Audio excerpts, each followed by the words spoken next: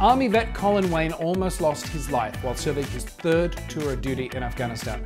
But thanks to rehab, he rebuilt his shattered body and forged a successful steel company. While COVID-19 has left some companies paralyzed and closed countless doors, one small American-based company has continued to provide work and financial relief to its workers. I've got not only my 70+ employees, but their family that relies on this to be successful. Redline Steel was founded in 2016 by Army veteran Colin Wayne. It's quickly become one of the most successful steel manufacturers in the world. But Redline almost didn't happen. 8 years ago, while serving in Afghanistan, Wayne nearly lost his life when a 107mm rocket struck within feet of him, causing multiple injuries. I sustained shrapnel that went all the way through my leg. I had permanent nerve damage in my back, L1 through L3. It transitioned to a lumbar block fusion surgery. Wayne survived the attack, but it was a long road to recovery. I did 6 months of physical therapy when I got stateside for my leg, and then had to have back surgery. And I was also treated for TBI, traumatic brain injury, from the concussion of the blast. During his rehabilitation, Colin says he leaned on his biggest support system, the gym. So this is the irony. I got blown up in a gym on my base that should have been a lot safer. But the gym, it transitioned and pivoted my entire moment of life in general, where I used that as a mental escape. When his service ended, Wayne returned home.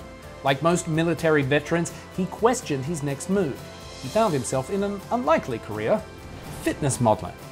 I shot with a local photographer in a very, very small town. I uploaded and I started a fan page. And within the first 6 months, we accumulated over 1 million followers. From there, where I landed over 50+ magazine covers like Men's Fitness, Muscle and Fitness, Iron Man. But Colin was an entrepreneur at heart, so he left modeling behind to pursue another career. Redline Steel is a company that I founded 4 years ago. And since then, we've actually scaled to the largest customized steel manufacturing wall art in the nation. We've shipped over 4 million products.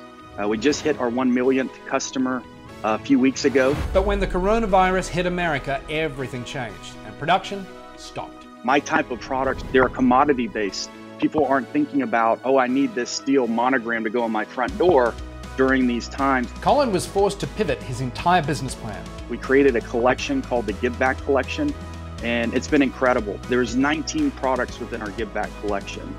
But it started with just one and it started to grow from there. As a humanitarian, he's donated over $3 million to first responders and medical professionals. But he wanted to help his community too, so he turned to social media. I did a local post and I said, look, if you're a server, if you're impacted by this, you're having challenges with getting unemployment. Maybe you're a business owner and PPP program hasn't came through.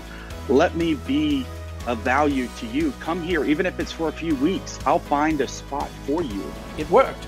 He hired 36 new employees, but Wayne didn't stop there with his generosity. For the month of April, he paid the rent and mortgage bill of every single employee in his company. I also let all of the employees on salary and on hourly know that you will still have a paycheck regardless. And on top of that, the guys that are accustomed to getting substantial amounts of overtime, let's say 10 hours plus, all of those will also be getting a raise to offset that overtime overage. Colin's philosophy is simple. This is going to pass, just like everything else. I've been through so many different pivots and pitfalls that it's almost a chapter in itself. But what you have to do is trust the process and not be afraid to continue to move forward.